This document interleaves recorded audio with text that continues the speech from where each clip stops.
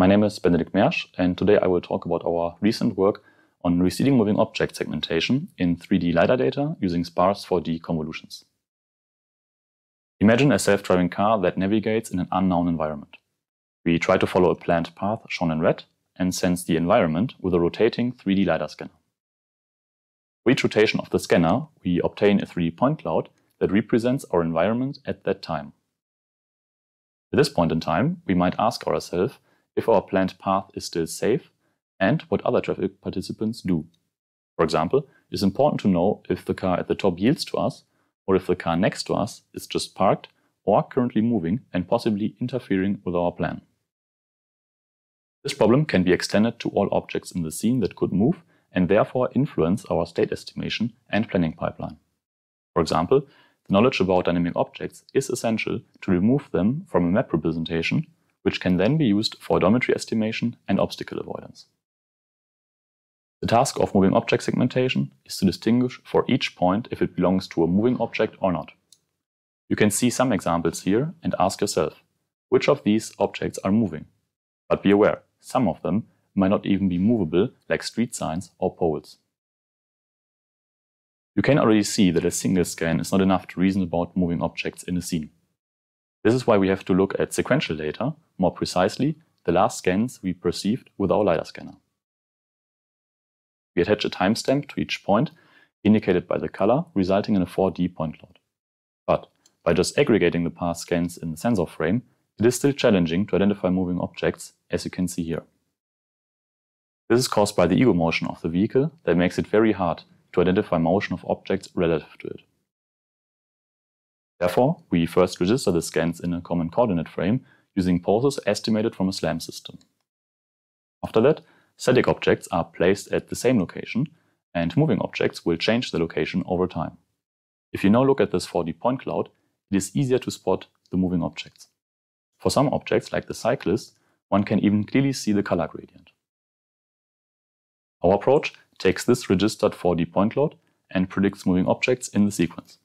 In this example, we correctly classify the cyclist behind us and the slowly moving car at the top to be moving, whereas the vehicle next to us is not. Our approach predicts moving object confidence scores for each scan in the sequence using spatiotemporal 4D convolutions. In contrast to most other approaches, we do not require to project the data into smaller dimensional representations like range images or bird's eye view maps. Instead, we directly predict moving objects in the sparse 4D space. We also do not use any additional information like semantics or intensity, which makes it easier to deploy the method if the sensor setup changes. Let us have a more detailed look into the architecture. On the left, you see the stream of perceived point clouds with the most recent scan at the bottom. The input scans are transformed into a common coordinate frame using previously estimated poses and are aggregated to a 4D point cloud. This 4D point cloud is expressed as a sparse tensor and passed through a sparse 4D CNN. In our paper, we use the Minkowski engine for sparse convolutions. The output will be a confidence score for each point, indicating if it is moving or not. The dashed window is the receding horizon of the n scans we currently process. In the next timestamp, it is shifted by 1 along the temporal axis, resulting in our receding horizon strategy.